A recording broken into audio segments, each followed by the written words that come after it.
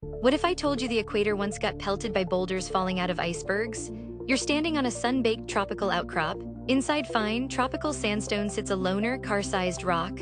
Wrong place, it's a dropstone. Delivered by an iceberg during snowball Earth. Here's the play. A glacier grinds up rock, the iceberg calves, drifts over a tropical sea, and as it melts, the boulder plummets into soft seafloor mud, punches a hole, tilts the layers, and leaves the mud draped around it like a splash frozen in time. Geologists read that crime scene today. An outsized clast in fine mud, warped thin layers, sometimes scratched surfaces that scream ice. These rocks formed at the ancient equator, so to park an iceberg here, glaciers had to reach the tropics. That's why we say Earth nearly froze over about 650 million years ago, oceans under a lid of ice, slushy belts, life hanging on in briny refuges.